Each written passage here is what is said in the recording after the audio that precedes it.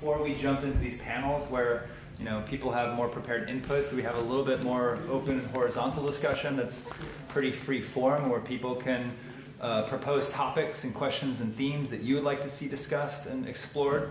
It's really just a place to kind of set some of the guiding themes and frameworks we want to work with.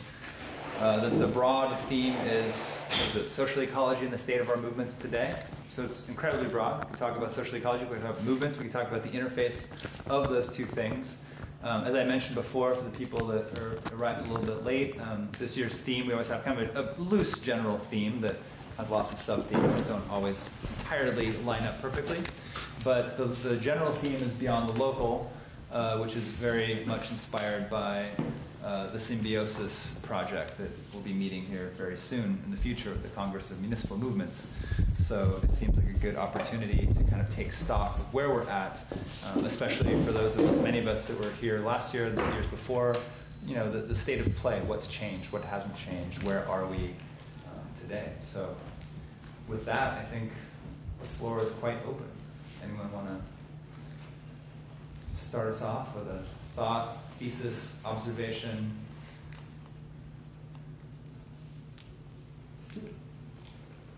Can I just ask someone who is on the panel or represents kind of, or is more close up with what's going on with ISE, just to explain exactly what you're talking about, where the movement is at and where various things are going and happening? That is the open question. Yeah. So everyone will give you a different answer. Yeah. Well, I'm feeling very optimistic for a change.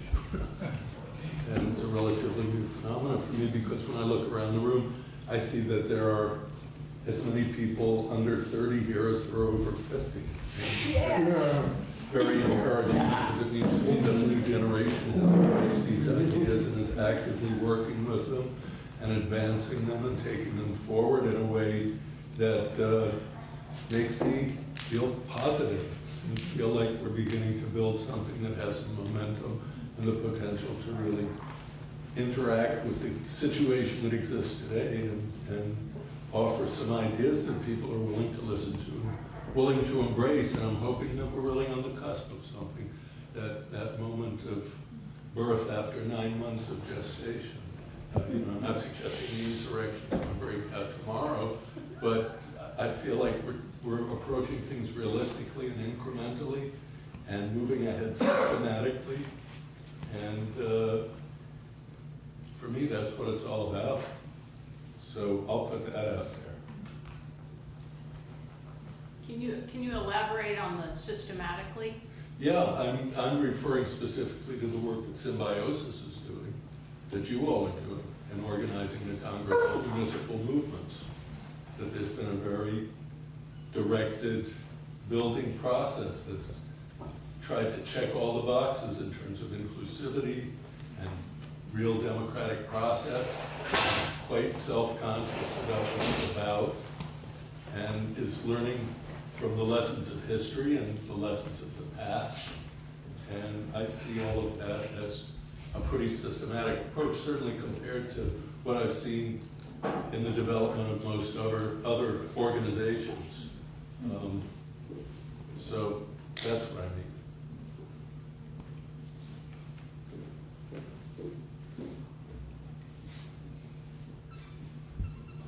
Sorry, I didn't mean to shut things down by being so emphatic. But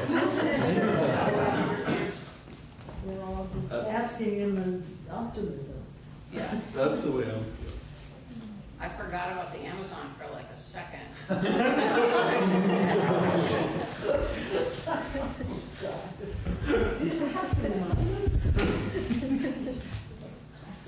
Well, I'll say something. I feel like Dan and I used to teach together, and there was sort of a joke that Dan was Danarchy and Hi was hierarchy. And Dan is, to me, you're a very optimistic person. I don't see you as a pessimist at all. I am, for sure. On the way up here, Brooke and I were having this conversation that I'm just so aware during the last 2.5 years or so that the historical logic of the moment that we're in has changed so dramatically from when I first encountered Murray's ideas. I was 21 in 1984 when I stumbled upon the ISE and decided to study with Murray intensively for many years. And Murray, was a utopian thinker, obviously. And that moment was so different. We were coming off, it's the 80s, which was still, we were in the middle still of the new social movements, still had momentum in the 80s. I was in the anti-nuclear movement, and the Greens were trying to figure out who we were, Green Greens and the left Greens. And since Trump came to power, I feel so entirely different about the revolutionary project and about in the U.S. I'm speaking right now, but I'm also very aware that this is a problem. I'm going to slide to the populist, white nationalist right. This goes far beyond the U.S. I'm just very aware that the historical sort of logic or illogic, the irrationality of the current political landscape is so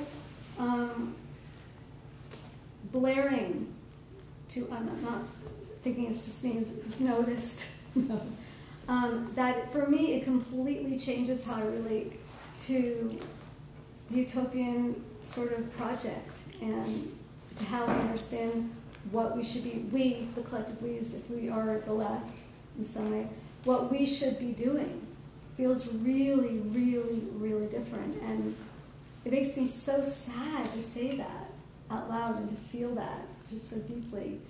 And that's just there for me. And I'm obviously not the only one. It doesn't feel like organizing as usual. There's something crawling on me. Sorry. Follow up to that a little bit. Could you speak a little? Sure, I can talk really loud. So, Hi and I were having this conversation, and we were looking at some of the newer movements. We were talking about this is a moment where we really need to be fighting fascism, and what does that look like, and how could social ecology contribute to that work? And I'm just astounded in teaching on the online course with Phil that there actually are directly democratic assemblies. I mean, I know about Cooperation Jackson, but it's just so exciting for me to hear the examples that are happening around the country that many of you all are involved in, let alone around the world, that we couldn't point to 15 years ago at the Institute for Social Ecology. We'd be like, the Zapatistas, or like the Iroquois. We didn't have present-day assemblies in the United States that we could point to. And that's super exciting. And I do see it as a little bit of a split in the movement between people who are focusing on direct democracy and a utopistic project, and those who are doing resistance work. Obviously, there's a lot of the folks that are doing the assemblies are doing a lot of that work as well. But in terms of there's a lot of national direct action movements that are youth involved that have no reconstructive program. And I've been arguing with them for years because some of them, and they're amazing. I feel like they have the transitional program that the ISE was always struggling to find, like something that actually can go to scale in 3 to 5 years and have a real direct impact. And I'm talking about Cosecha, and if not now, and some of the movements that come out of the momentum style training, which I can talk to you more about. I'm not going to talk about it now because we're at the Institute for Social Ecology. But what I think that social ecology could lend to some of these movements that aren't necessarily going to have a revolutionary vision, and they're specifically choosing not to so that they can be popular movements, which I think is really smart in these moments as well. I feel like there's room for both of these tendencies. But in looking at some of the rhetoric, particularly against this fascist moment, there's a newer movement called, that's a Jewish-led movement looking at some of the immigration horrors that we're looking at, called Never Again? What is it called? Never Again. Okay. And it's interesting because they don't have an analysis, they don't bring democracy into their rhetoric, which is very brief, and I don't think it needs to be lengthy. But I think one of the things the Institute for Social Ecology does so well, I don't think we need to invite them into our revolutionary program. I don't think that they're necessarily going to see that as strategic for their movements. But having some rhetoric that is looking at what democracy means, even though we live in a republic, a Republican democracy, like really at least educating folks about the difference between republicanism and democracy. So there's a power analysis around what is being eroded that's not simply about putting people into cages or children into cages, but is looking at and being able to read the systematic erosion of what vestigial forms of democracy that we have. I think that would be a really interesting interface for social ecology to have.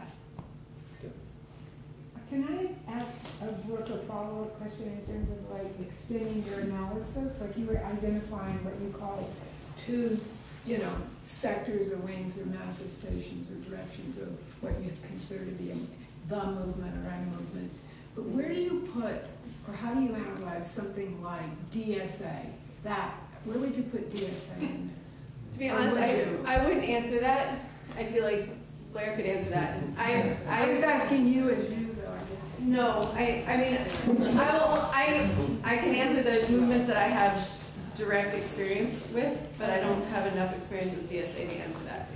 But I think it's a different analysis. I mean, that's part of what I'm. Yeah. How many DSA members do we have here right now? That's interesting. I think it was more last year. It was way more last year. But are there any people who were members of DSA who are not now? Oh, yes. I got kicked out in the 90s. Right time to get kicked out. None of the code. The DSA. They abolished me.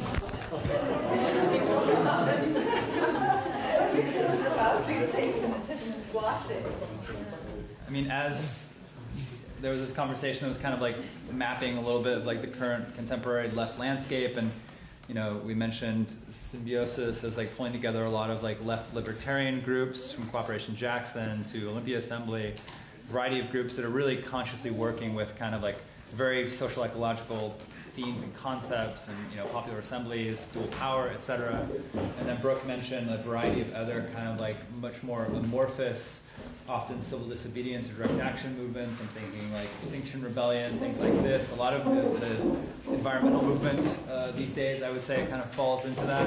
And yeah, I was thinking, like, I'm glad you asked that. I was thinking, well, where does DSA fit into that as probably the largest, single organization of the left at the moment, with almost 60,000 members, with chapters in every state. And I mean, I'm involved with that. I helped set up a chapter when I moved back to my hometown for largely opportunistic reasons. It was like a left-wing, working class socialist organization talking about eco-socialism, talking about other things that I felt were important that resonated with people, and people were seeking it out.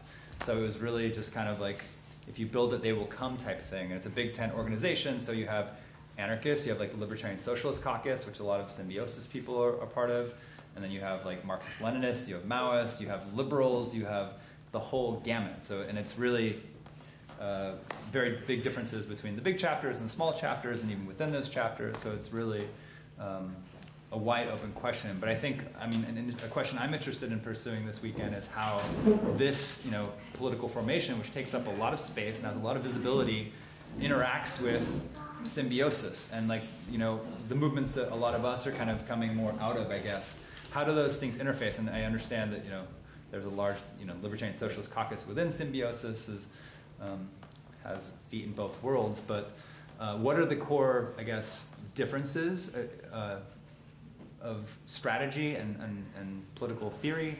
Where are the areas to work together? how do we think this together as like a left ecosystem? Because one thing I think that's also changed is like going back to like our vintage of the alter globalization movement was like that kind of sectarianism of like anarchist versus Marxist is totally gone. I mean, when I was coming of political age, Marxists were just irrelevant, you know, sectarian paper hawkers that were just like laughable. I mean, which is quite funny because one of those people in my hometown was Kashama Savant, who is now obviously not an irrelevant paper hawker, but back then they were the kind of more sane ones. But that seems to have disappeared, and there seems to be a lot more kind of like those ideological divisions, at least in my experience, have like broken down. You have people working together. I mean, in the Pacific Northwest, I mean, especially around concrete actions, anti-fascist organizing, anti-ICE organizing. You have IWW, you have DSA, you have Olympia Assembly. Who else? Random anarchist groups. But you have like a broad spectrum of people from across different left tendencies working together, which to me is fairly new. But all like they're united, you know, around an anti-capitalist perspective. Most of them are like anti-state, even if various tendencies will engage with the state strategically, realizing it's not going anywhere tomorrow. Someone's going to fill that space. So I don't know. Those are some of the strategic questions, I guess, and political questions that I'm interested in exploring this weekend. I think beyond just like tactical alignment of groups that were at each other's throats 20 years ago, I think there's also been a pretty stunning and rapid ideological cross-pollination and convergence on a number of different fronts. And one of the things I find really exciting about it is that most of those points of emerging crossover are things that in one way or another started in social ecology. And like many of the people who've like taken them up in a different form don't know that. I mean, I'm thinking things like the shift from the workplace to the places where people live as like the primary site of working class organizing. That's something that like, you know, loads of Marxists have embraced in the tenant organizing world. Thinking of the pretty rapid popularization of eco-socialism as a broader framework for climate justice and, you know, the need to overcome capitalism to have any chance at sustainability. I think in a somewhat smaller sphere of emerging and cross-pollination, I think the broader dual power framework as a revolutionary program is one that groups that would have been at each other's throats 20 years ago is now that's like their basis for unity politically. And that's not just symbiosis, that's things like the Marxist Center or all kinds of different projects or, you know, subgroups within DSA. I think I can answer some of the questions about DSA and symbiosis' relationship. I feel like I can do that presently. I mean, functionally what it's been for us is just a very convenient way to reach people in a way that we could not possibly do if DSA did not exist. I mean, it's just pretty remarkable what things can bubble up when most of the left is under one roof. And I wouldn't say that, I don't think it makes sense to say like what's the difference in the DSA program versus what we're doing, because DSA doesn't have a program. DSA is just where socialists come together and do stuff, and you know they have particular things that come out of that, or it's like a more specific political approach. But like that's something that's happened in lots of different cities, even just on a local level. Like the fact of everyone being in the same room at some point opens up possibilities for movement building that, you know, otherwise we really have to like struggle to pull together.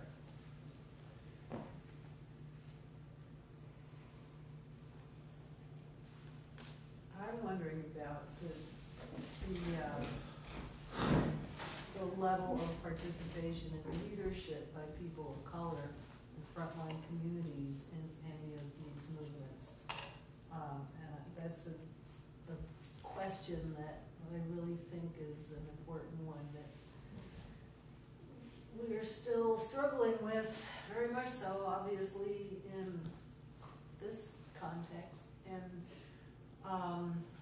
you know, I think in the alternative agriculture and food movement, I think I have been very encouraged by the rising leadership of more, you know, African American and Latino and migrants of one kind or another, and that movement is really beginning to become not so much in some parts of it, but in food justice and movements like that, food sovereignty, land use.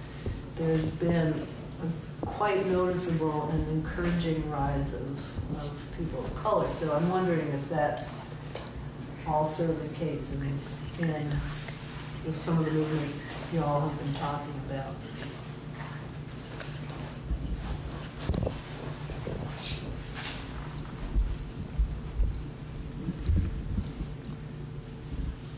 I think in a lot of the youth movements that I witnessed, there's a very great degree of awareness and of leadership of those most affected. Certainly in the immigrant rights movement, COSECA is all led by most impacted folks. They tend to be very young. I mean, under 30 almost across the board. And so I think oftentimes there's a lack of age diversity. Some of that I think is intentional and doesn't often feel good. Some people are older. But I think Trust that, anyone over 30? yeah, I mean, it's funny when you get way over 30. You get asked to be an advisor.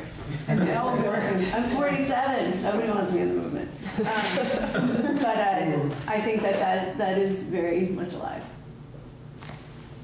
Even in the Jewish-led organizations, there's a strong focus on non-Ashkenazi Jewish leadership.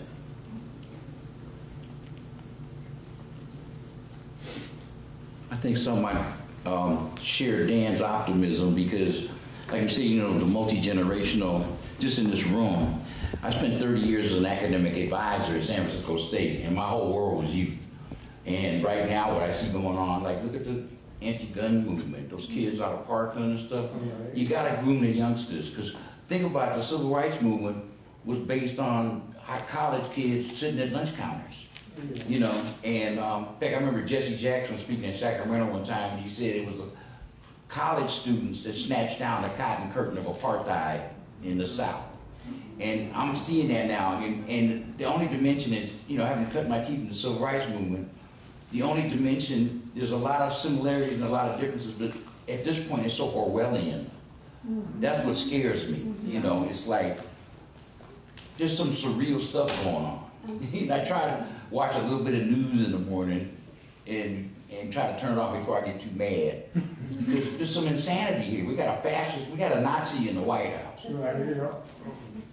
You know, I mean, that's cut and dried. And that Miller, he's like Goering or something. You know, the dude, I've never seen somebody so anti-everybody and so fascist. Yet people are giving him some kind of legitimacy. You know, I mean, it's like I said, it's on the news the other day, and those kids are thinking. They're really thinking out the box. It's not like, they're just mad about what happened, because they experienced some crazy stuff. Even my grandson asked me the other day, do they really sell bulletproof backpacks? And I had to tell him, yeah. That's the world we're living in, and that scares me to death, because I got grandbabies, I got nieces and nephews that all going to school. It's like a whole nother dimension that maybe we didn't have before. Yes. I agree. I mean, I don't think my optimism negates the fact that I'm scared shitless. And I have had this discussion. I mean, we really are at a point where you can conceivably think of a true fascist state emerging, full blown. And it could happen as soon as 2020. So certainly there is that ever-present existential despair. But at the same time, for me, you know, I've said it before, if I wasn't optimistic about ultimately the arc of history, I would have put a gun to my head a long time ago. So. That's what's so confusing to me, is that I feel like, you know, I was born in 1962, not knowing I was born in 1962, you know, and then I came of age during the counterculture, you know, like that was reality. And even though I could see how horrifying things were, that racism and sexism and all forms of xenophobia, you know, oppression of sexual minorities, you know, even though I could see all of that, I felt like there was this overall arc. There was this sort of directionality incrementally towards things getting a little bit better on some levels. And again, it gave me sort of like a place to pitch the tent of the utopian sort of movement that I wanted to be part of trying to work on. And I think about the young people, and I feel like they're sort of sacked with the inheritance of all the failures of the new social movements that were, a lot of them were around inclusivity and diverse representativity, etc. They're sacked with that. And they're also sacked with, you know, an arc of history that to me is not going like this right now. I mean, to me, I look at young people and I'm like, holy mother of God. I cannot imagine going to the streets now wondering, you know, when will protests become entirely criminalized? And I was saying to Rick in the car today that, you know, when AOC said that kids in cages were like concentration camps, I felt that was a proper use of the term, and that it was apt and important to say that we're not like almost there. Like, this shit is happening, and if people think Trump is too stupid to keep pushing the envelope to see if there's a response from the left, he's doing that shit, whether under the advice of Vlad or not. He's doing that shit, and the question is, do these young people know what to do? And the elders here need to have some leadership to say, here's how we organize. And I know I've said too much, but I keep waiting to see, why is there not a national strike? Why, since the election of this explicit fascist who has children with no diapers in cages, why is there not just a national general strike? Why has that not happened yet? And what will it take for us to get there? And there has to be broad-based coalitions. I mean, this is where I'm like, fuck being, I don't care if I'm an anarchist, I'm a democratic socialist, fuck it. At this point, we have to be trying to resurrect or protect the vestiges of a democracy before it goes over and becomes locked into a fascistic,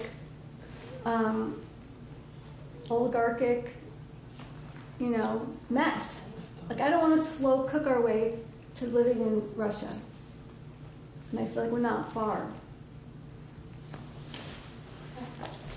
I'm sitting behind this chair because we tried to bring the next generation in. And sat here for a minute and then popped out. But I want to, yeah, sure. I want to directly respond to that piece about what the youth are feeling, and I think you have like a bit of a young corner over here, and maybe a tiny bit out of the circle. But I think, or I see that there's a deep nihilism within our generation and the generation below us that is pervasive throughout all facets of our life, right? And like you all, if you get on the internet, you'll see the memes that just, you know, explain in all different kinds of ways that we understand that there's not a future. Like, that is real in our minds. And there's optimism. So it's both. And this question of why is there not a national strike, like, to make that optimism possible and to make that future possible, like, it is such a huge hurdle. And we don't have the strength of the movement yet to be able to do that.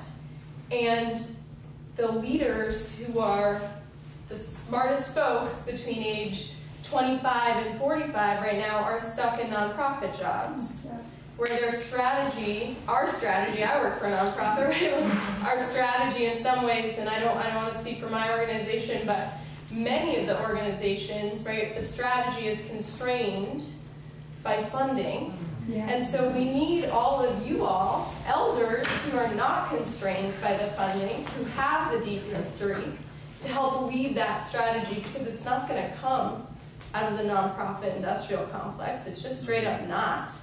And the young people are ready for that leadership, are ready to do what it takes, because we know that to get over the deep nihilism, to get to that place of optimism, it's going to take a heck of a lot. And people are ready to put out whatever we've got to get there, because our lives depend on it.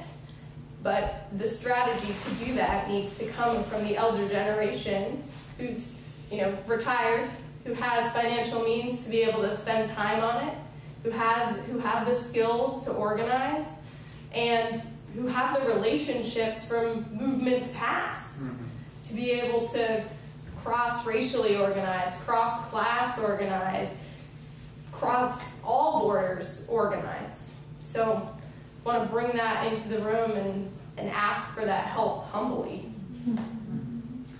I think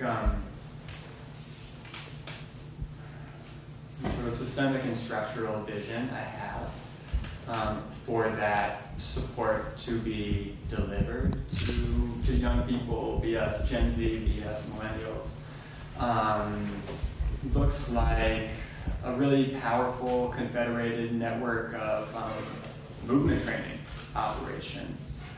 I heard, not quite gonna remember his names yet, but somebody over there was mentioning momentum, and I'm sure some of us are familiar with momentum training.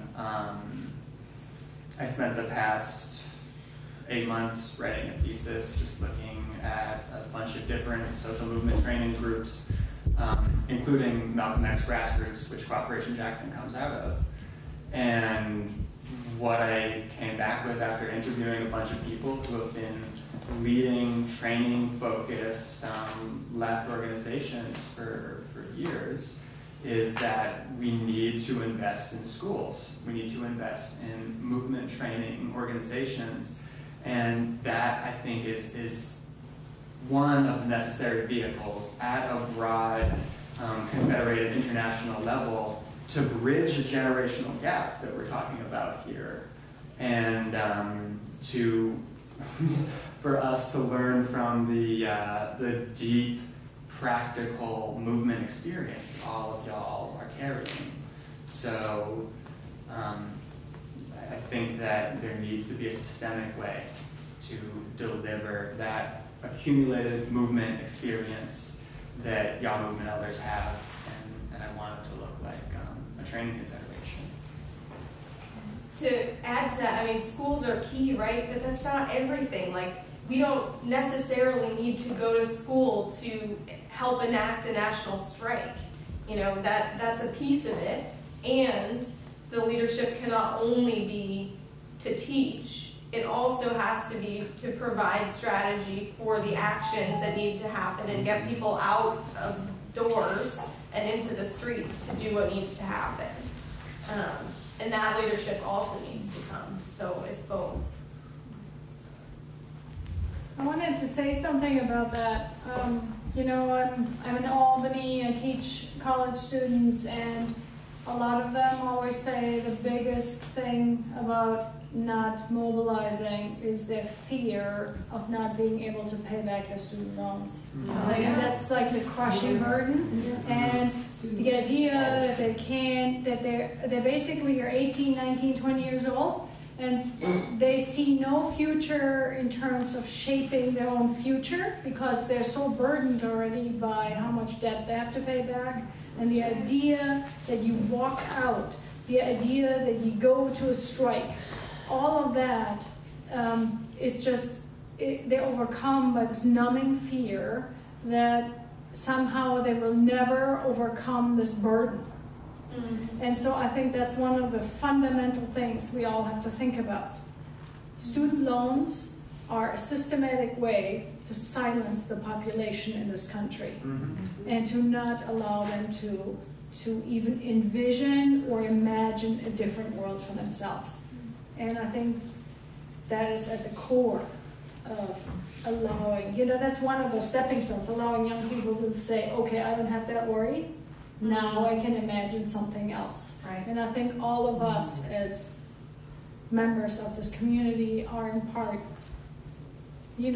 responsible for changing that. That has to change. That enslaves the mind. I think it depends upon the institution. Sure. Because one of the things, like at San Francisco State, we have the only college of ethnic studies in the country. And the underlying mission statement is create change agents. Right. And I'm telling you, it's like my students, that over a 30-year period, I've helped groom activists. And these kids come out, and when they get to the real work world, they go into social work, they go into teaching, yet they understand what kind of changes we need. Because that school was born out of the '68 strike in San Francisco. The students put their butt on the line, got beat up. Ronald Reagan was the governor, so he sent the cops in on everybody.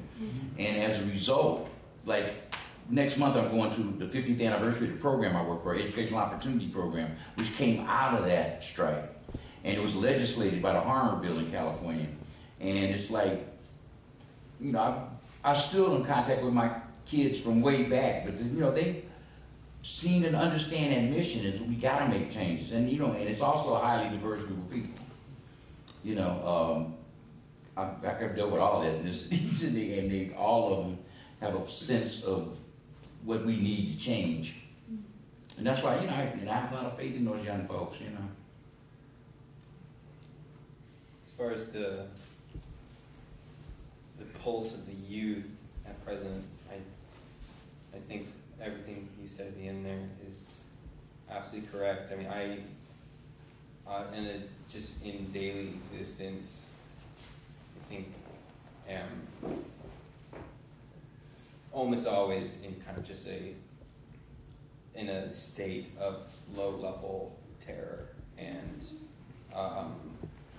I was talking with my little brother, he's 23, he's 3 years younger than me.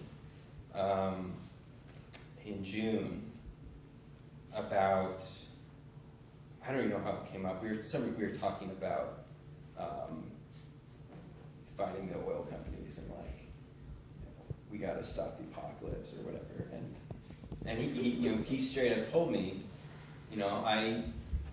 I really just want to have a window to be me before the world ends. Like he's 23 years old and he's living his life under the assumption that he's going to be dead when he's 45. And I think that is pervasive and inescapable. And I think that is also part of why it is, in my opinion, kind of bullshit to say the youth have got to step up. Because the reason why we are so paralyzed in so many ways is because we see our parents and our grandparents in large part being more than okay with sentencing us to catastrophe. And you can just look at the graph of people against age versus how much you care about climate change as an issue. And it is the most infuriating thing you can ever see. You look at it, wow, do these people literally hate their grandchildren? I think Greta, what's her face, who's from... Yeah, she has a really phenomenal quote when she was talking back to the older generation who had said something effective like, oh, you young people give us so much hope. And she basically said, screw you. I don't want you to have hope. No more hope for you. I want you to be terrified. I want you to be so angry and afraid so that you will actually do something, because we don't have any luxury of hope, and that doesn't even exist for us. Quit pretending it's there.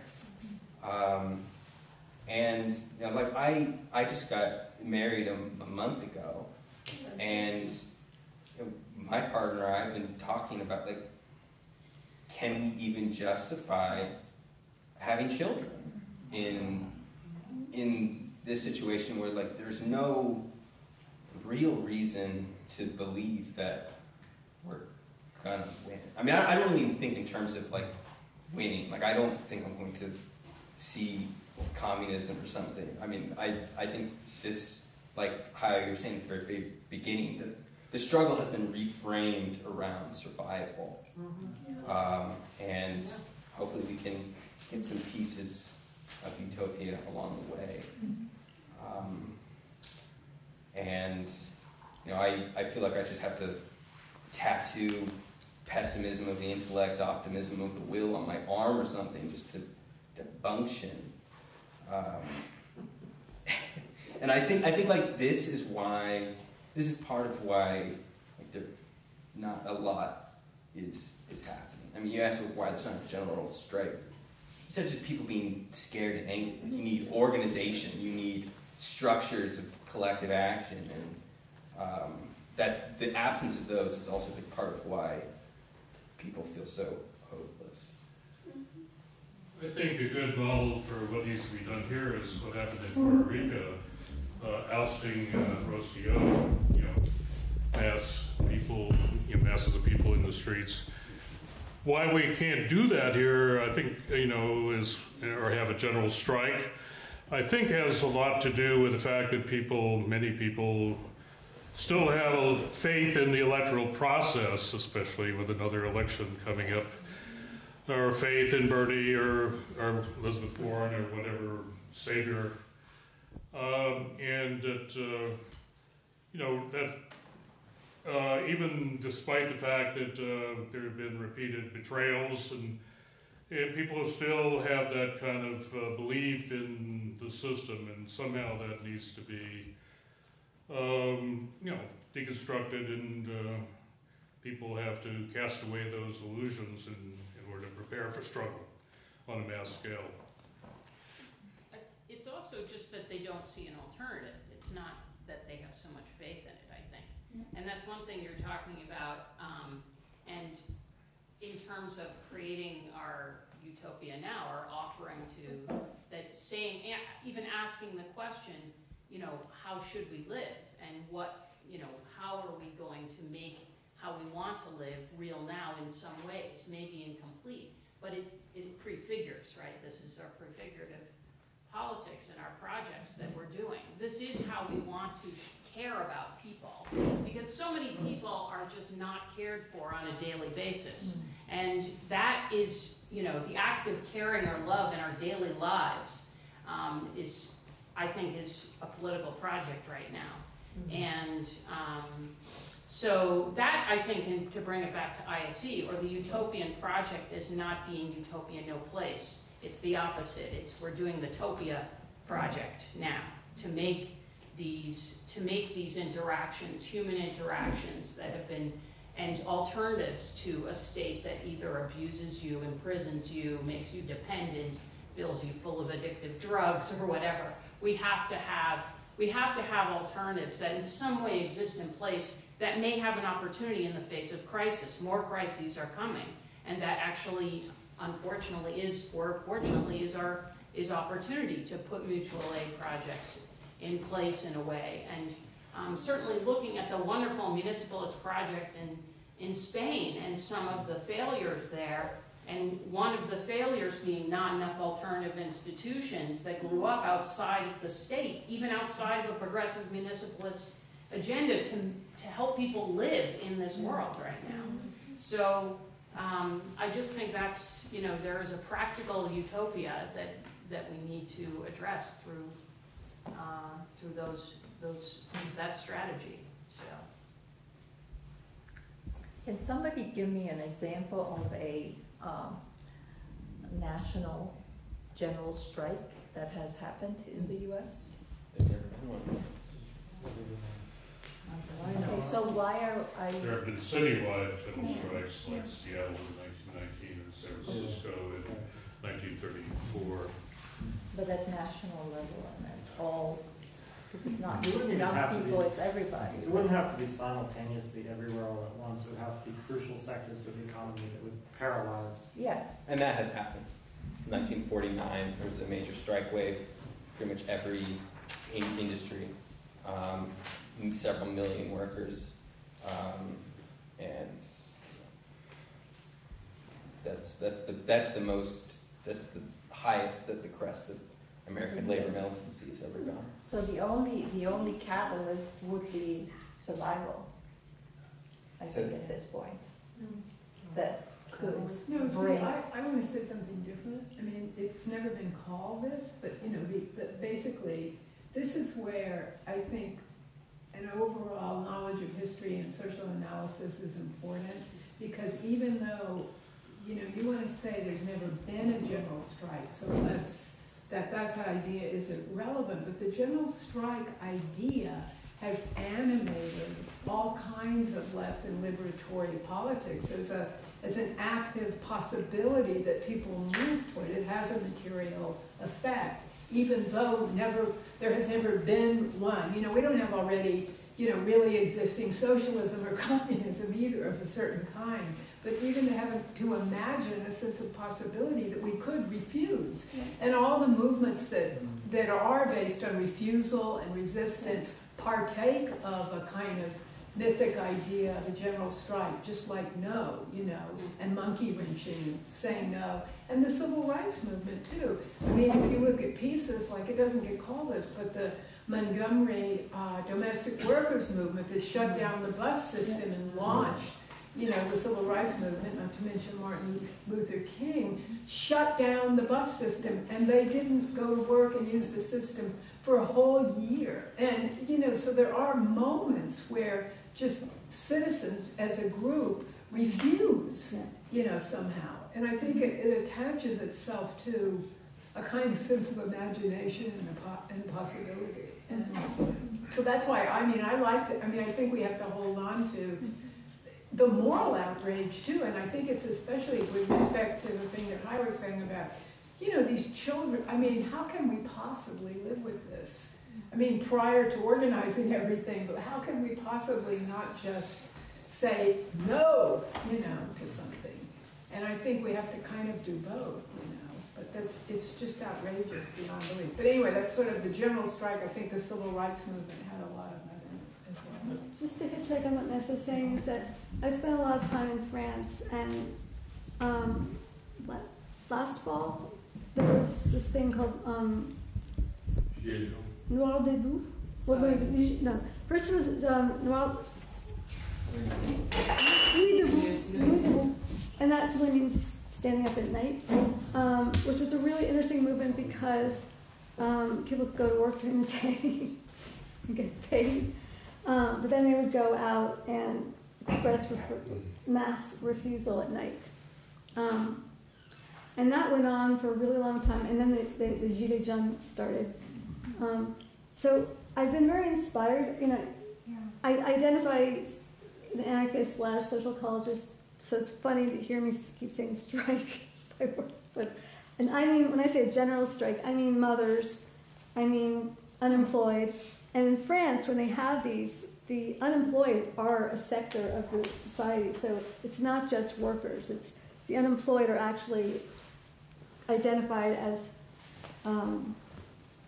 they're called chômeurs. They're the people who have no employment, and they are a group, a targeted, marginalized group.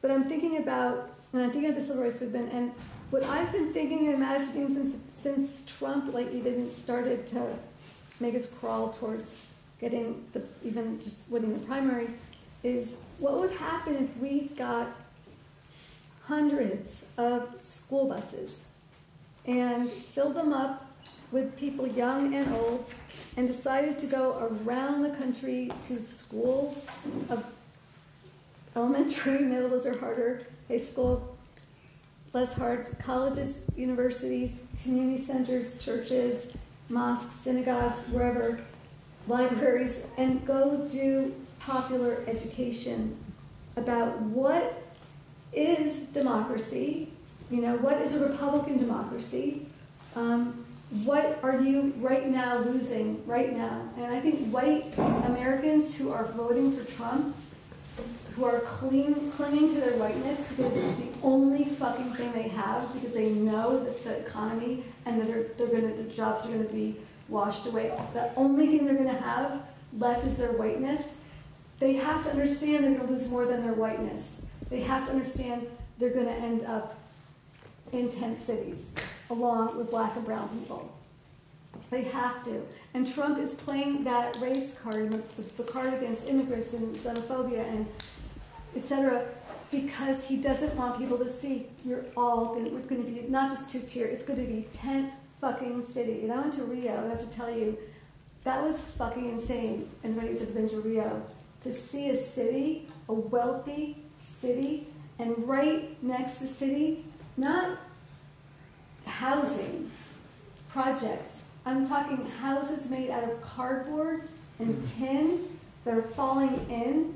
And I went on a tour of the favelas, and people literally living in shit, and old people and sick people and babies living in shit. And that is where the white people here who are clinging to their whiteness against the black and brown people, that's where they're going to end up. And they have to understand that if they lose democracy, that's what they're going to get.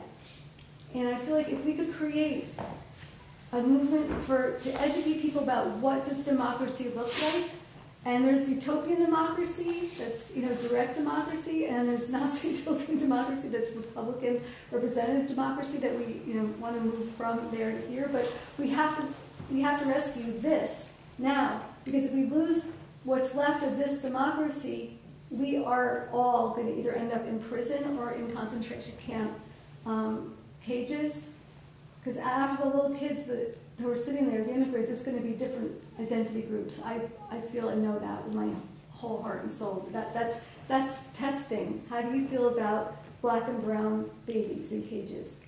And people seem to feel fine enough about it for it to continue for months and months and months. It's going to keep pushing. So I feel like if we could get buses, I don't know, like you've seen, and travel and have mobile educational projects that we do listening to communities and speaking with communities and really educating people about what really is your enemy. It's not immigrants or African Americans or sexual minorities or Jews or Muslims. It's fucking authoritarianism and capitalism that's going to come for you. And I feel like that project, to me, I feel like there's the minimum program, the transitional, and the maximum program. I feel like the minimum program right now is that base level education. The dystopian project. It is, actually. It's kind of a fucking dystopian, and we can have a really good time, too. In the bus party, and educate ourselves and each other. And I do believe it has to be multi-generational, and it has to be multi-representational and inclusive. But I don't know, where would this even start? But that's what I see. I see fucking buses going places. I see one thing that, talking about the kids on the border and the situation, and we're fighting an evil media, like Fox News, and even the vice president goes up and says, oh, there's nothing wrong with these kids, and you're watching them in a cage. That's what I'm saying. That's more Orwellian things. They're saying, oh, they don't have soap, they don't need soap, they don't need toothpaste, they don't need diapers. And people are eating that, And interesting when you bring up France, because I remember in '68 when the May Days in France were they shut the whole country down. Whole country. And there's something to be learned from that. Because I happened to be in Bulgaria for the World Youth Festival right after that happened, and the French students were pumped. They did it, because they got. It was 6 weeks. Yeah. I got some photos. I got photos of that. They took they turned over all the cars in the main. What's the main street in Paris? Yeah, it was like all these overturned cars down there, and they did it. And like I say, I got to meet with a lot of the French students in '68 at the World Youth Festival, and they were pumped. Yeah. They did it. They said, you know, we shut them down. You know, that's something to look at. It is something to look at. It is something to look at. I really disagree that the strategic orientation is to try to convince back from the edge the far right base. I mean, there have been fascist societies, and in them, you know, just like we have in the United States, a quarter to a third of people to the very end will think this is good and fine. I mean, like, fascist Spain was filling mass graves more than any country on the face of the earth. And, you know, when Franco dies, a third of the country still thinks, like, this is the one good dictator. I think the only way out is to activate the majority that is already against this. I mean, we are not in the minority on that front. It's just that there's a widespread demobilization. I mean, this is like Axis of Spectrum of Allies 101, you know. Demobilize your opponents and activate the people on your side, not trying to win.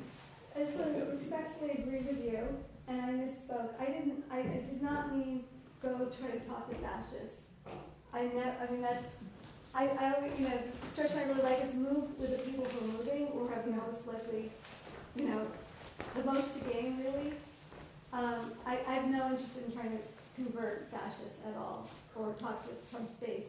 What I think, where these buses, my fantasy buses would go, would be the people who are really unclear, like these people who are like the undecideds, the people who are living like in the Rust Belt, or just everyday fucking people, right, who don't understand really what's going on.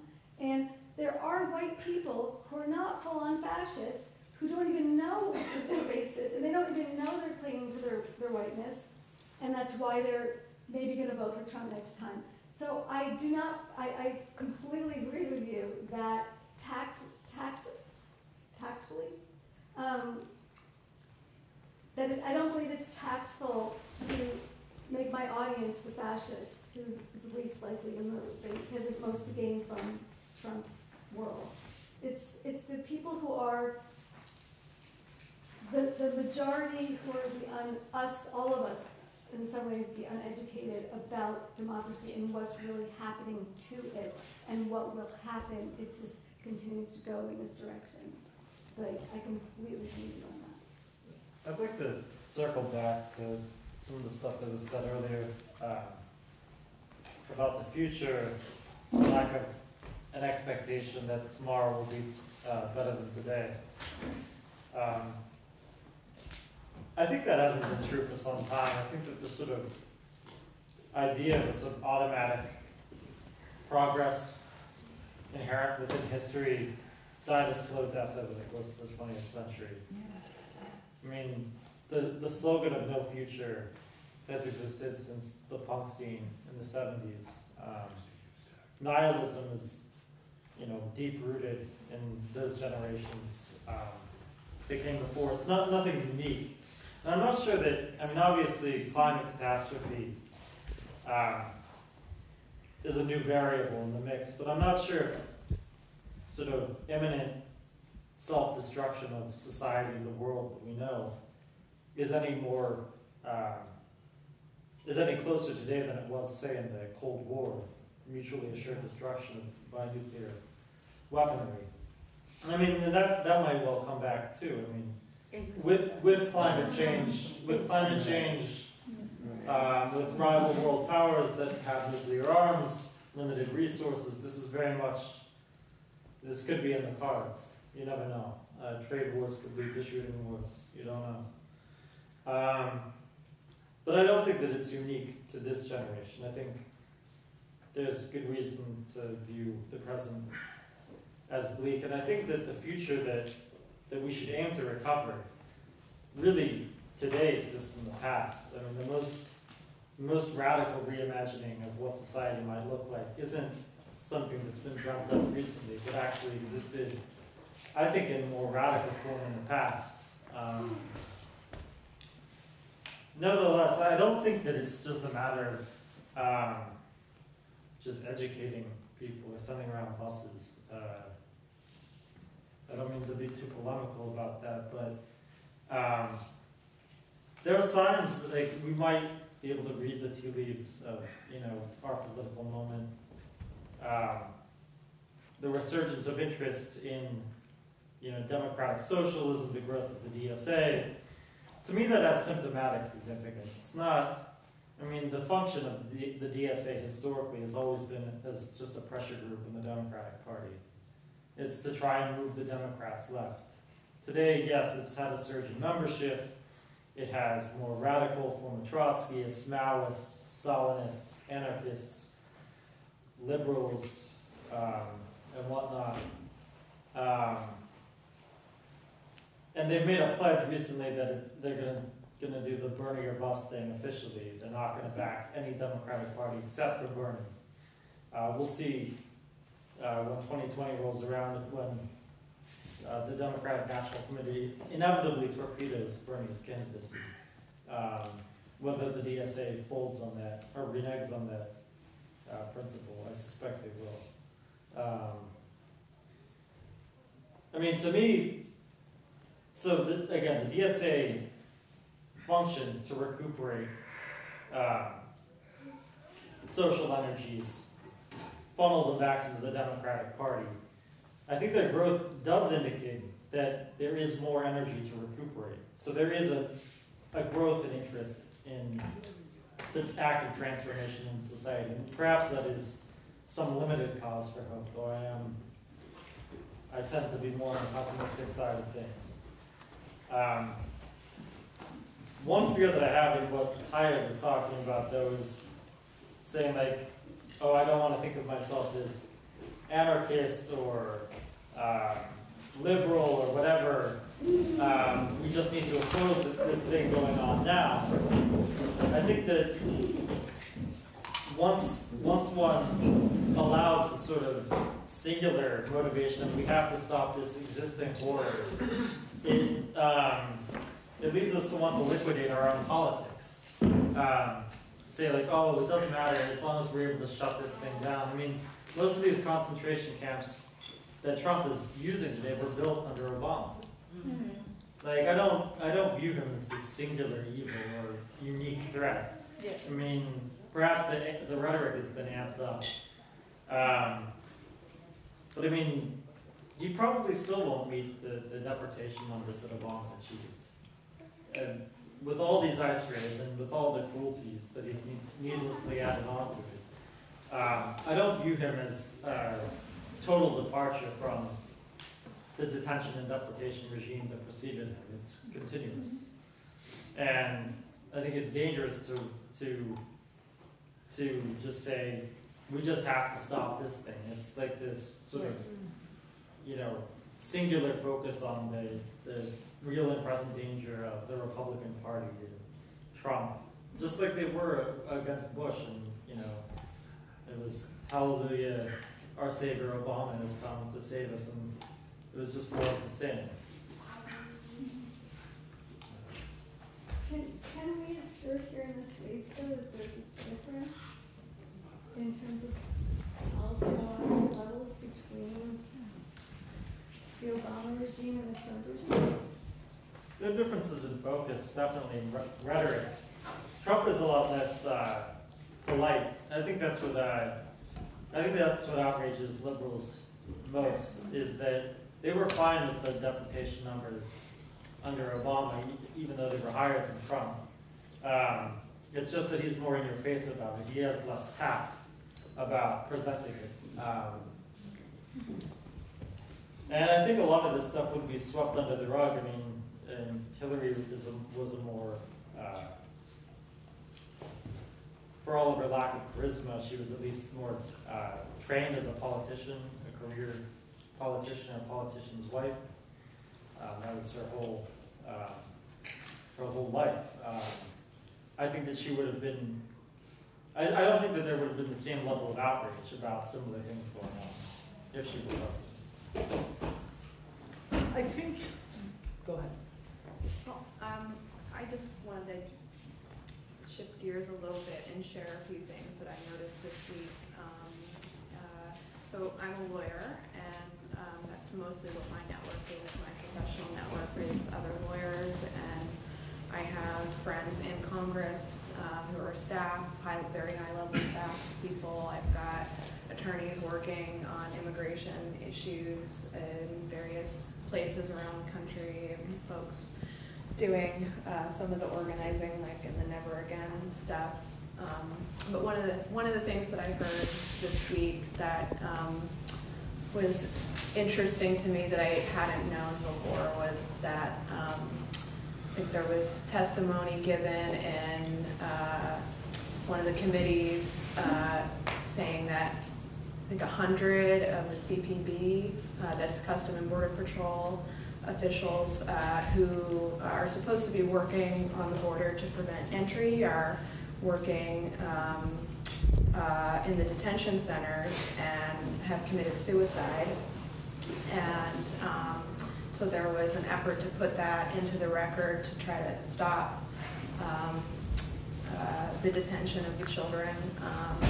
So not only are people outside of government trying to hold members of the government, the Trump administration accountable and stop it, but the people who are doing the work are also feeling conflicted. Well, they're killing themselves over the issue, which seems, I think, a very interesting thing to do where, you don't like your job, you quit your job, right? So I'm not really sure what's going on with the choices people are making in their employment. And I think that that is something that deserves more discussion. And again, another thing that came up, I think, in the last few days was a white nationalist link was sent to an immigration judge, so a panel of immigration judges, and that there's attempts to decertify these judges who are attempting to, again, shut down the camps. So there's a lot of layers of complexity in how the government is functioning, and I think that more engagement, perhaps. I know that a lot of anarchist folks don't really want to really befriend folks in the government too much, but I think that that might be something that might get more movement. That's what I have to share. Yeah. I'd like to make just a quick point of clarification about deportation numbers between Trump and Obama, because what we said is true. It's also super misleading. Obama deported more people in 8 years than Trump has been able to in 2.5. But the four-year numbers, like the monthly rate of deportations under Trump are still markedly higher than what happened during the Obama years. Not that I have any desire to defend Obama in any sense, but there has been an escalation. Recently, I would say so. And also I wanted to bring up, I mean, under previous administrations, like the Clinton administration, that's when they started the privatization of prisons. And there, under that, a lot of people of color, people have started working for, slavery. There are, imprisoned children there too. Many, many children. So I think that this kind of thing has been going on all the time for years and years, at least 20 years. So it's not really something specific of Trump. I would say, before passing it out to, the family separations as a sort of policy is somewhat new, I'll grant. Though there was a gap in the Democratic sort of manufactured outrage at the family separations. They circulated this photo of children in cages that were like, look at what Trump is doing to these children. And it turned out later that the photo was from 2014, under Obama's watch, which they were then very embarrassed to admit, of course. Sometimes a helpful, like, heuristic or framing device that, I can't remember if you use these terms or not, but it's really important to look at, when you're looking sort of at a stretch of history, looking at what is continuous and what is discontinuous, what is novel and new at a particular historical juncture.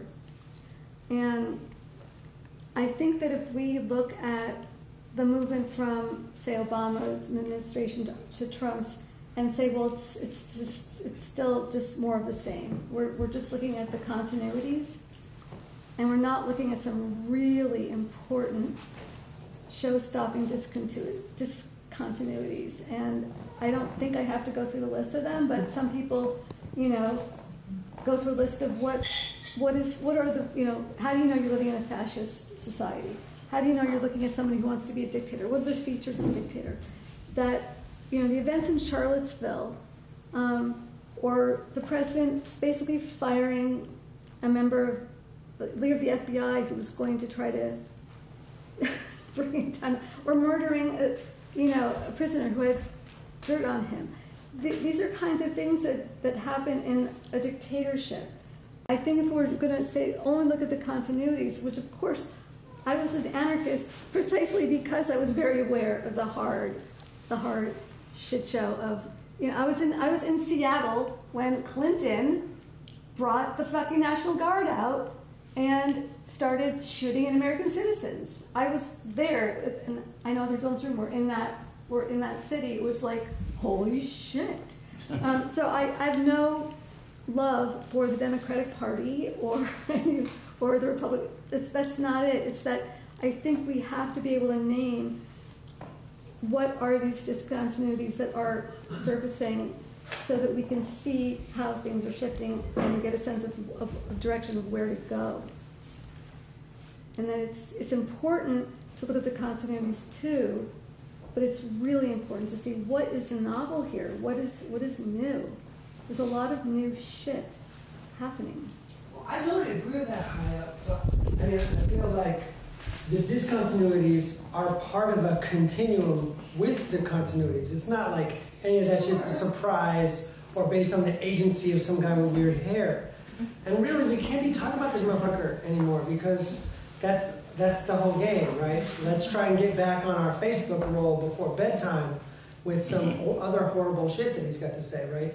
This is all, y'all are all like way past some sort of like analysis of liberatory Marxism and where we are in late stage capitalism. Everything is consistent with what we've been predicting and what's been foreseen from folks that were dead before we were alive, right?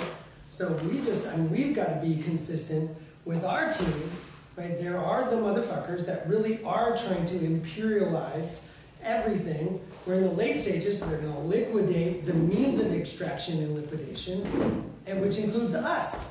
We've got to be revolutionaries and really mean it, right? And stop like trying to have an analysis as though like a policy angle. Even when we believed in the superstructure of the government, or if at any time we ever did, right? But even when there was a utility there, we were only able to influence policy at a scale appropriate level when we had a crushing movement that all but ignored the government and was really making shit happen in the streets, right? So the analysis of like what sort of phrases we would love the government to utter if we could is like, again, there's a cart and the horse thing to be said there. I just think that, none of this shit's a surprise. Whoever the puppet is on the hand at this point, doesn't matter. We got a lot of goddamn work to do. We have a lot of very sort of like rote information to share with the public about how capitalism works and what our opportunities are to confederalize or whatever we want to do in response to that.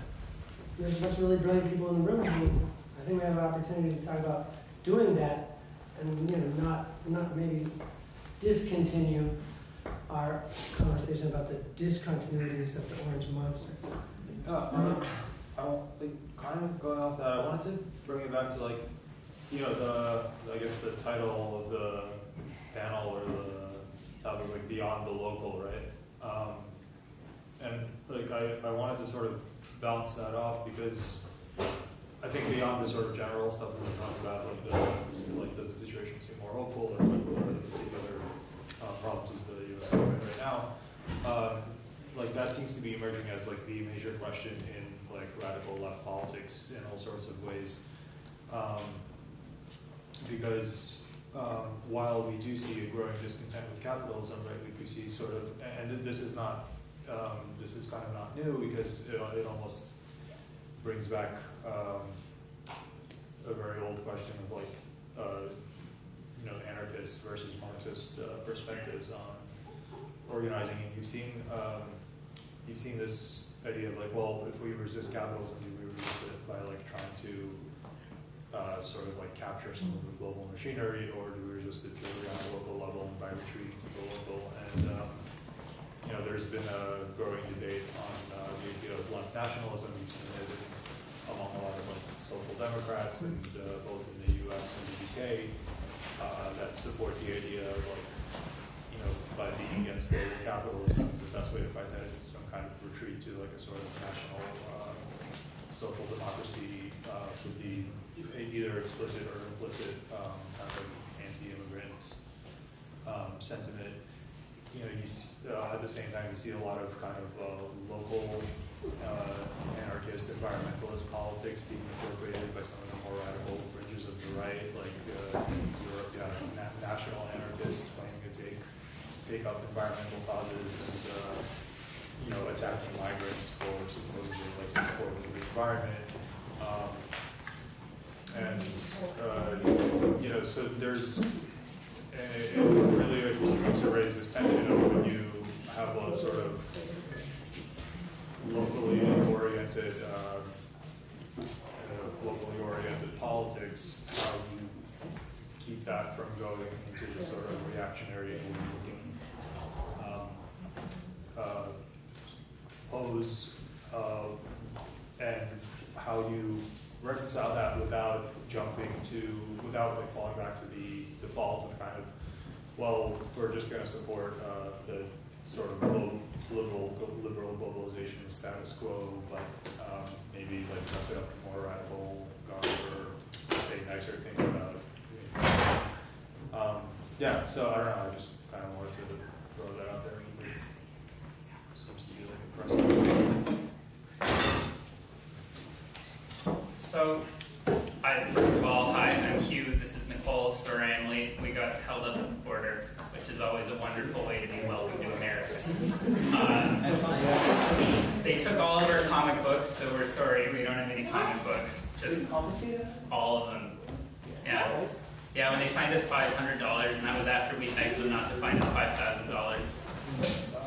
So, I'm just going to say, there's a lot of interesting polarities being poked at here, which I love. I pulled apart on the internet, like I bet a lot of people have, but I'm not optimistic that anyone's going to be swayed on a question like nationalism or internationalism or state or anti-state orientations. And I guess my thinking is just, in a practical sense, the historically successful working class movements of the 20s and 30s had a broad social basis. And since the 60s, I think there's kind of been an erosion of the social basis of the left, and it's become more and more political and professional phenomenon represented by NGOs and political parties. And I don't think that it's necessarily something that any tendency has a monopoly on to do. I know this is like a very voguish term, and I kind of don't like to use it, but base building, but to broadly expand the social basis of radical left politics is a useful thing that I think sidesteps, at least for now, some of these questions of like, you know, do we want to sit in a room and argue about whether or not we're going to contest local elections, or do we want to like get out there and make a concrete difference in people's lives in a way that holds open the possibility of municipalism while also benefiting people directly by helping them organize? Mm-hmm. Henry's comment earlier kind of brought me back around to the earlier part of the conversation about why people aren't in the streets. And for me, I think the main reason isn't because people aren't outraged by what's happening. I think it's really clear that the proportion of people who support this shit are loud and are supported by the propaganda system, etc., but they're still a minority. For me, the main reason is still that we've been through decades of the system continually telling people that it doesn't matter. Yeah. And I think most people who are outraged don't feel like there's anything they can do that actually matters. The response to Seattle of the Clinton administration and the responses of various governing bodies to people mobilizing has shifted toward the main message being to try to convince people that it doesn't matter. I mean, I came of age as a radical and an activist in the 70s, and in the 70s the main message of the propaganda system was the 60s are over. Yeah. And it's time to go back to normal, and normal was the quietism of the 50s, which, you know, everybody knew was idiotic, but over decades people became convinced that, you know, what people who were mobilized did was admirable and was nice, but that they didn't feel like they had a stake in it because the system was continually repeating the message that it wasn't affected by anything we did. And people internalized that. But it's not just the main message of it doesn't matter. There's not a visible message that contests that. That's true. It's not just that. Additionally, it's not the only message. There's also a message that if you do go out there, you'll be pepper sprayed, you'll be imprisoned, you could be run down, you'll be shot in your backyard. Yeah. I mean, there is the threat of violence, and it's experienced, of course, more by black and brown people than it is by white people. But the threat of violence is there all the time, and of repression for speaking up, or economic repression, you know? I mean, you know, in some ways. So there's a constant threat. It's not just a feeling of futility. It's a feeling that you'll really suffer if you do this. And I mean, you look at Hong Kong, you're like, why do we think they're in the streets? Okay, what's going to happen? We don't know, right? But if we were on the streets, would we be in a different place vis-a-vis the state and the violence of the state threatening to squash us? Or France? I don't think it's any different. Anything would be worse. So, you know, that's what I feel like. Like, you know, we can't just go out there and make a demand of fascists. They will deal with us. So we have to figure out what is the thing we do. How do we be water? I had a point when, you know, you talk about, I remember that the 60s are over, it's the 70s, but one factor that happened in the black community was a huge rise in hard narcotics. Yes. You know, heroin especially. Yeah. And that was like, you know, we'll cool them out. That was the whole thing. Yeah. And then what we got going now? Happening right now. When that rolled into the drug war, right? That after the introduction of hard drugs. Mm-hmm. No, it wasn't an introduction, but it was a rise. In fact, have you ever seen the movie The Panther by Mario Van Peebles? There's a disclaimer at the end of the movie. After they broke down the Panther Party, the Brown Berets, and those leftist movements, there was a huge influx of heroin. Because I was a heroin abuse counselor in the 70s. And not only were ex-movement people using, but I had to deal with a large portion of my clientele were Vietnam vets. Because they used to trade cigarettes for heroin in the jungle. And they came, you know, the VA didn't do shit for nobody, but they came home with gorillas on their back, man. I hear a thread amongst this whole conversation about hope versus fear. And I think some people are motivated more by one or the other, and that's pretty individual and also depends on your, you know, the experiences within your community and your society. And so, you know, you can offer someone a dystopian vision and that might motivate them to take action. You can offer someone a more positive vision and that might motivate a different person to take action.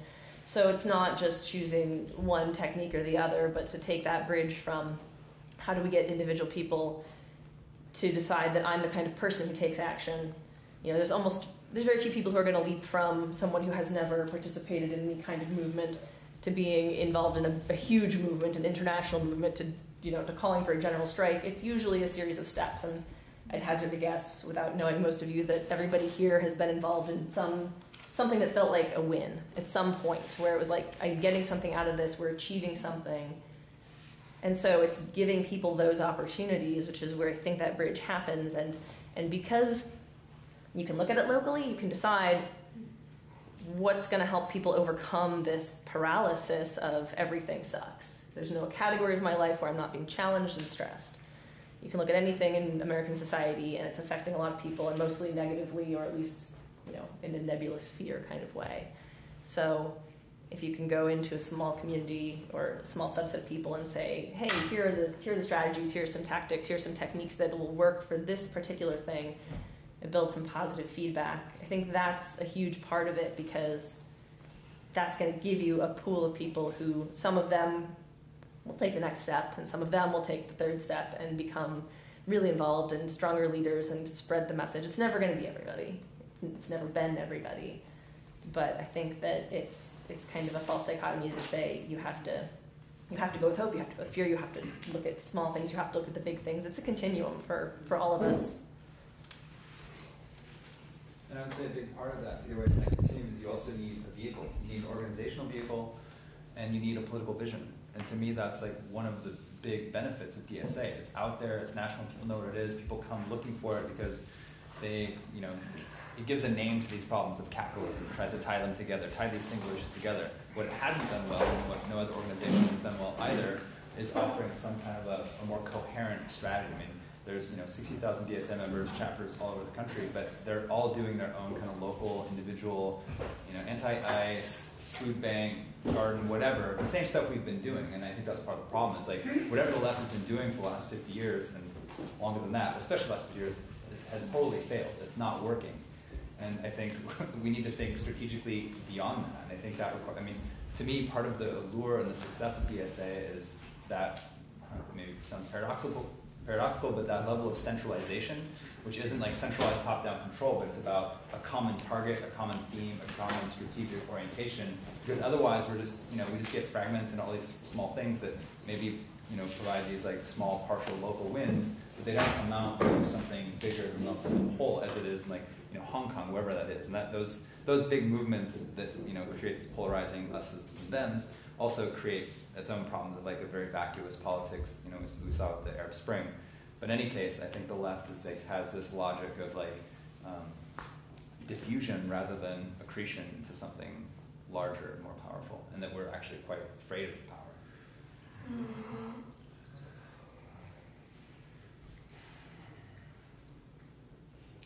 I just want to say, Murray used to say, in one of his articles that follows the book on social anarchism versus lifestyle anarchism, and in the following chapter at the end of the book, he talks about something which right now almost doesn't seem that relevant, but the idea of sort of having a radical group having both a maximum program and a minimal program. And at this moment, it feels funny to be saying what I'm saying right now, because I'm just as scared as Kaya is. Somehow when you look at the political situation that exists in the United States, it's a very frightening thing. I mean, we really are on the verge of fascism, and that's what it is.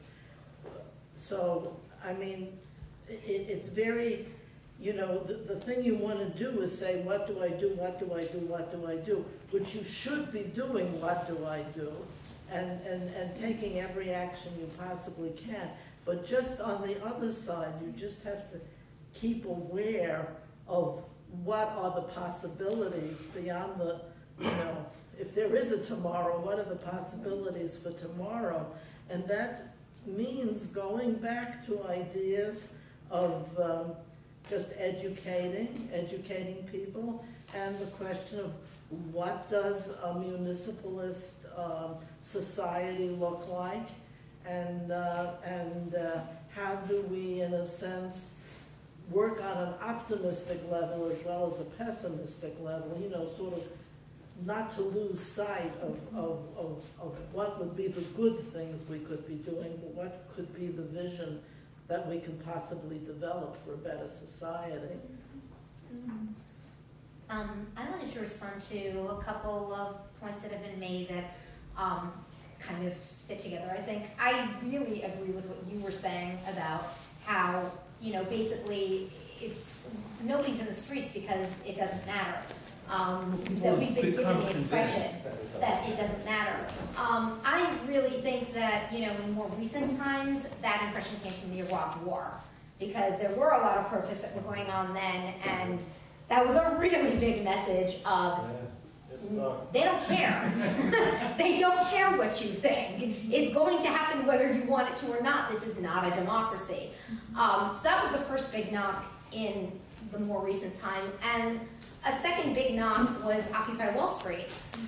This is not something that is really spoken about very often. You know, there's this sort of general impression, again, that we have been given by those in power, the ruling class, that, oh, Occupy Wall Street just sort of fell apart and it was just a disorganized mess. That is not at all what happened. Yeah, you're nodding your head. I know, I remember. You remember, yeah.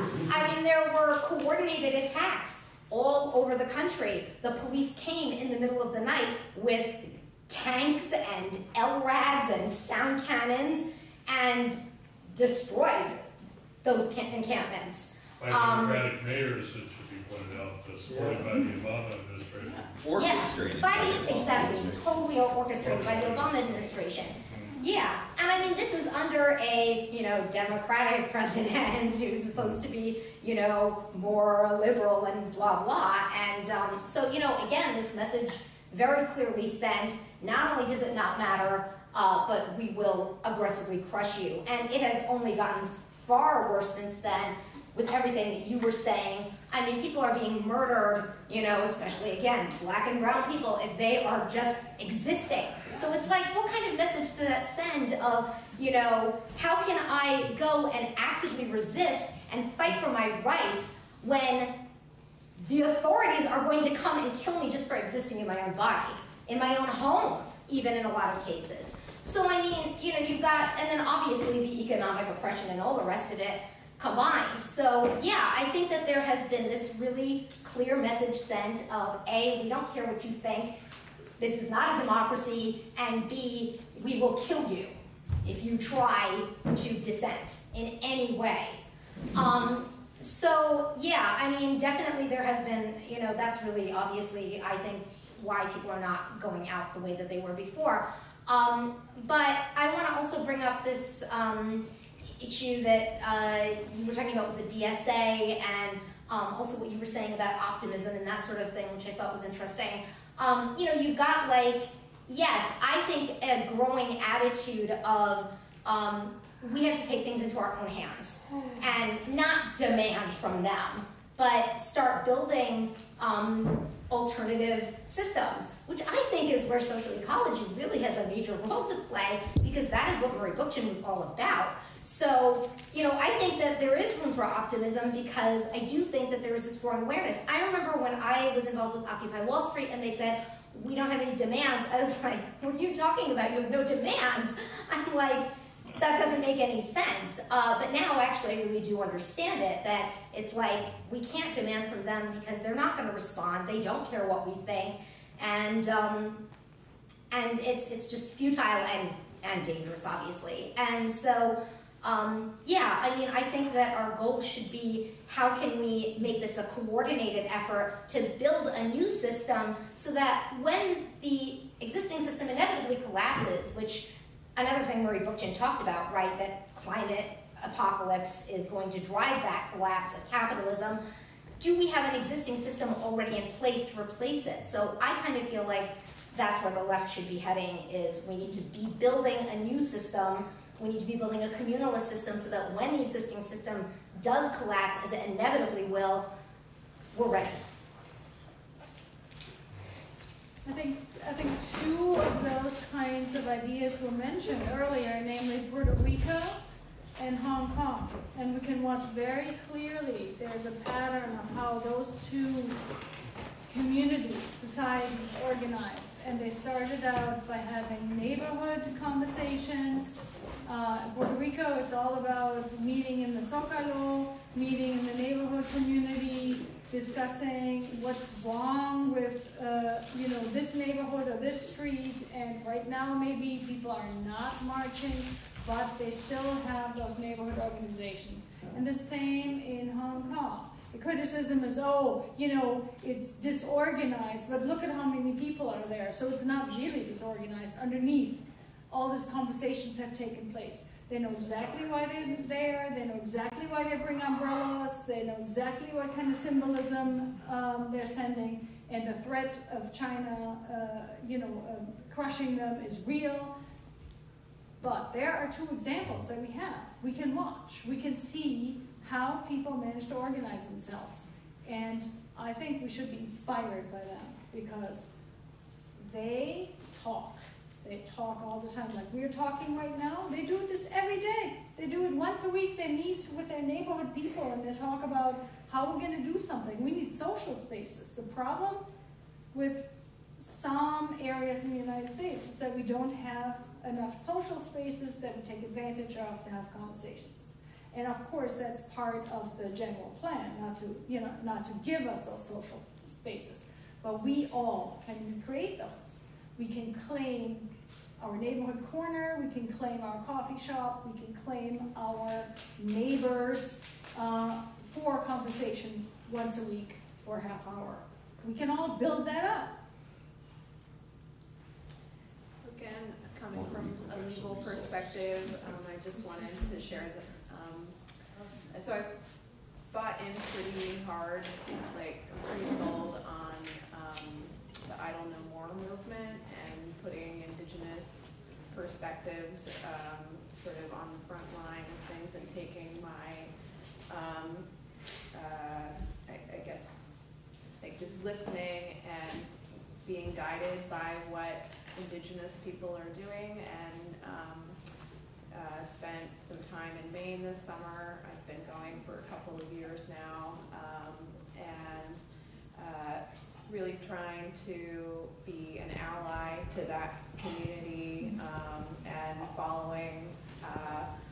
This week was the first Democratic debate for Native people, and there was a lot of talk about the doctrine of discovery, which underlies a lot of legal theory in the U.S.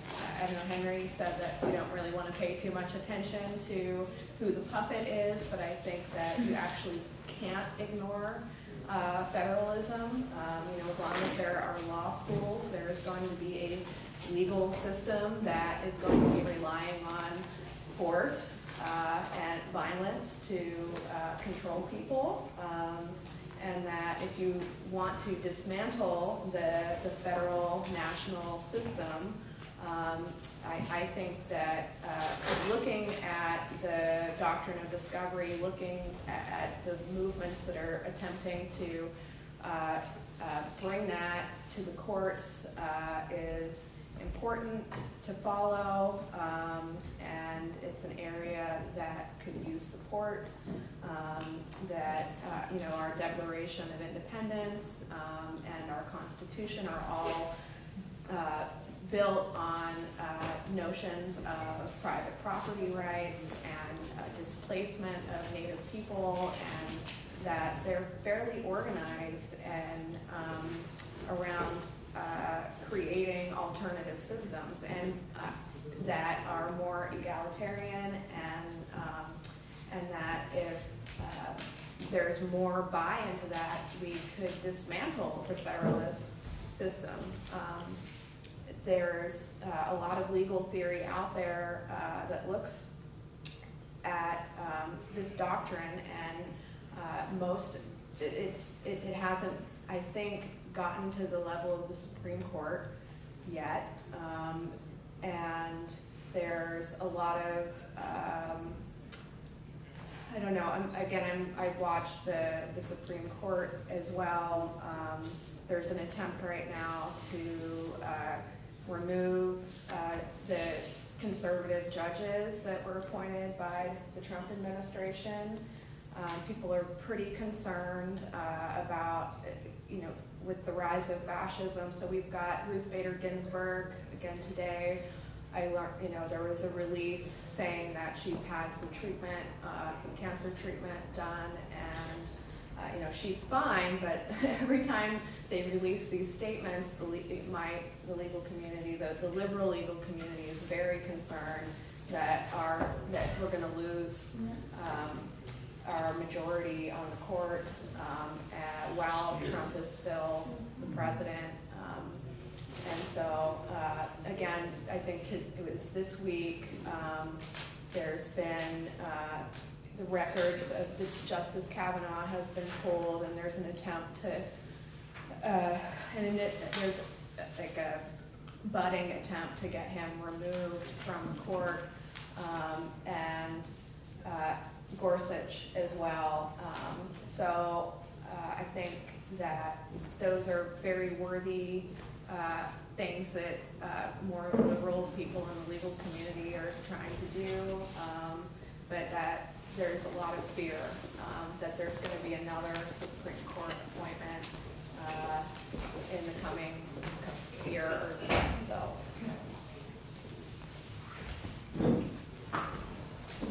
So to respond to something Blair said, and also add on to something the faculty from Alvin who's leaving, sorry, I don't remember her name. But we on the left have not been just sort of spinning our wheels totally the last 50 or 60 years. We've been building some alternative institutions, and I think we should be pretty proud of the number of food co-ops that often do more than supplying food to communities. Huge number of television stations under our control, 75 to 100 community radio stations in this country that are pretty much under our control or available for us to use to communicate with each other. Strings of summer camps that actually educate children in nature and in humanitarian ideas. But there's a lot of things already existing so we can tap into. It's not like starting from scratch to build the building bones for a future big movement. We've got a lot in place. This is inspirational. What's been going on in Puerto Rico, what's going on in Hong Kong, this is what's going on in Venezuela, where people are very organized to defend their revolution. Building after building has a commune within a giant apartment building where people meet together every week and make plans for what they need to do to move forward in Venezuela. There's meetings of farmers, meetings in rural areas of moving toward food self-sufficiency. There's a lot of local democracy modeling there. So I think we look hard at many other places in the world, we'll see those same good experiments going on. We're not alone, and we're not starting from scratch as we build from here. Just to piggyback on top of that, I feel like one of the things that we're lacking is institutional memory on the left. I feel like we're constantly in this place where perhaps we're reinventing a wheel that's already been created 18,000 times before because we don't have that connection, that intergenerationality that we could really benefit from. But I wanted to actually add on to that. I think it's possible for revolutionaries to be more than one thing. And I think that it's possible for revolutionaries to hold multiple visions at a time. I agree with what's been said about people not going out and protesting. I think that like I was involved in anti-war organizing, and it was incredibly demoralizing to see tens of thousands of people on the streets, and then within a couple of months, even the leaders of the anti-war coalitions were like, nah, don't worry about it, guys. We don't need to keep organizing. It was like totally demoralizing. I think that we need to be able to keep those larger systemic critiques and like broader visions for the future while also being able to meet people's immediate needs by setting up networks of mutual aid, whatever those look like. It's possible for our groups to be multiple things. They can be food shares, they can be socialist study groups, they can lobby governments. Like, we don't have to just slice off a sliver. And if we do that, we're probably going to be excluding some people who just really want to do one thing. And that's okay. They can start with doing one thing. It's just making space for that diversity. I think it's important.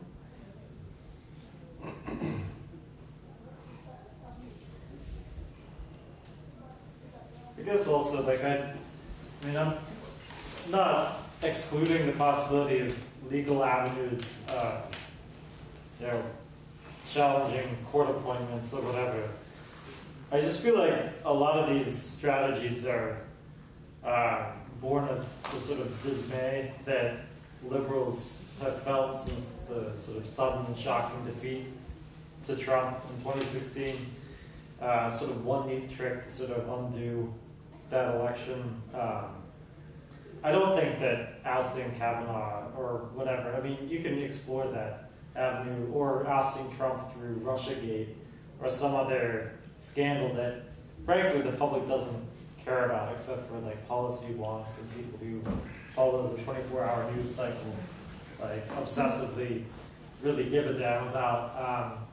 I think it's more about building an overwhelming social force that will be able to extract not only Trump or Kavanaugh or whoever, but also the entire existing political framework that presently exists.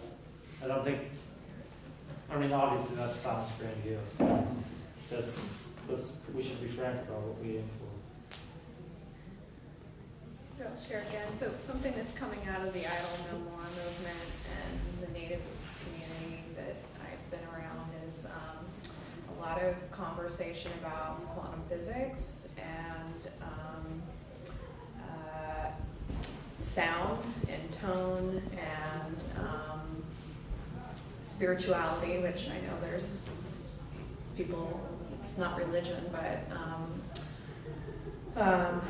about that what's like a narrative about what they see happening being on an energy level, and that what we're dealing with is sort of like a rise of this very dark force that is the Trump administration, that is fascism, and related to environmental destruction, and that we need to begin to counter that in our personal lives as well as in our politics. But there is, I think, there's a division that I'm seeing between folks around whether to support Warren, or they're very much engaged in national politics, whether to support Warren, Bernie, or Williamson. And I don't know, Williamson is on the edge of being able to make it to the next round of the debates. And I think that there is a lot of support for her campaign because it is talking at a more metaphysical level. And she's sort of mocked as having no political background, that she's not a career politician and has not worked in Congress or anything before, but there is, she has the qualities of being able to communicate hope and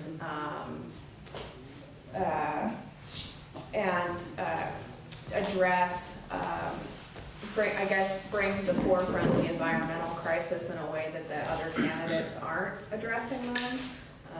She's addressing them as more very deeply spiritual problems, and that it's not actually a matter of the science anymore, which I have heard is consistent with some of the other environmental law professors that I've been around, is that this is a very spiritual problem, and that it's not going to correct itself when we're talking at surface level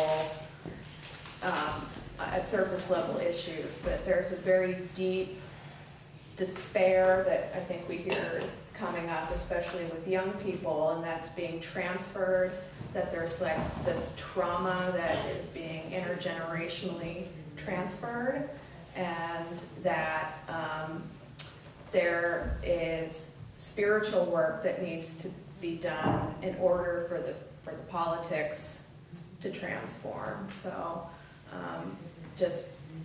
that's not my thoughts, those are their thoughts, and I just thought I'd bring that here. Thanks. We started late, so we're about 30 minutes past, and so we stopped. But anyone have any final thoughts they want to get out before we wrap up for the evening? I would say that I'm not terrified because I'm experiencing transfer trauma. I'm terrified because we're on track for 6 degrees warming. I think that's it's a very physical process. Well, that trauma has a material basis, which I think is an important addition to that, and to your point as well, that not only can our institutions and movements be more than one thing, but they absolutely have to be, because, you know, even as someone who spends, like, especially lately, almost every free moment organizing, there are limits, right, to the ability to participate in something like a general strike for people who, like, get life-saving medicine relies on them having money, you know, feeding their children. I'm sure almost everyone has some form of experience or particular marginalization that is driving those material forces and conditions, and that those are, as we know, not only results or unintended consequences, but are very much as well part of a structure that intends to keep people from participating in building mass movements. So just creating institutions that address in the here and now those material issues through mutual aid programs, so that we are able to do some of this bigger structural organizing or longer term structural organizing, as much as there is a long term on the time scale we're addressing right now. Even short of institutions, just like our neighbor, can I help you? Mm-hmm. There's never going to be a time where talking to our neighbors is a waste of time, frankly. No. Neighbor signs every day. Every conceivable theater of conflict we can engage in. So you really have to decide what's going to be your priority. Like, we can talk about, if you're feeling litigious, go to the courts, become a lawyer. But if not, like, you can do millions of other things. If you want to call your senator, you know, like, there's so many things to do. There's so many different theaters to be engaged in. Sorry, I didn't mean to cut you off. Got enthusiastic.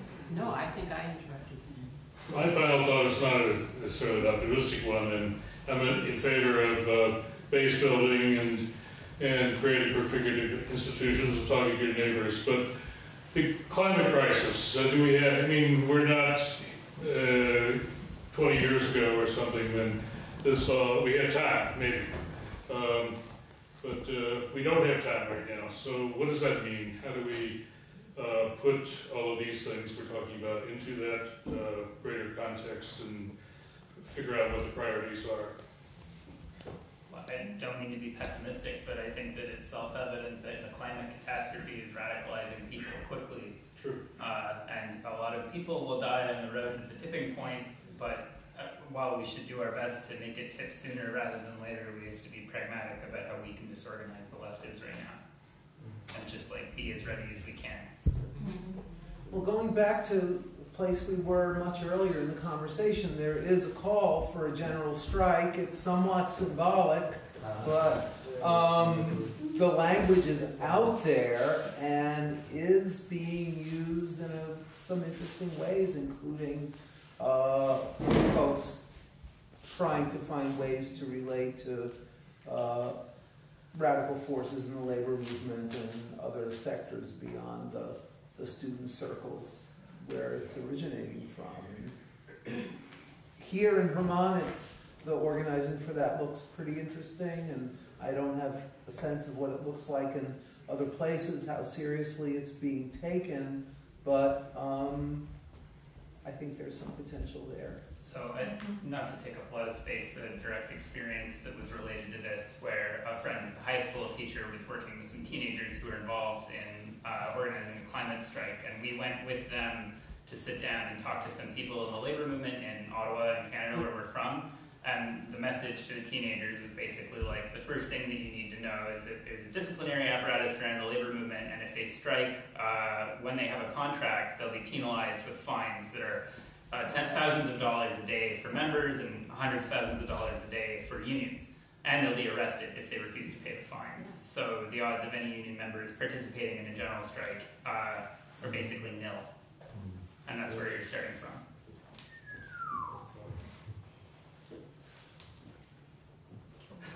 You just said those every theater. You just said those every theater. So what I said to the kids was that we would need to do an end run around the union leadership and talk to the rank and file workers and get them to pass sick in. But opposed to union bureaucracy. Yeah.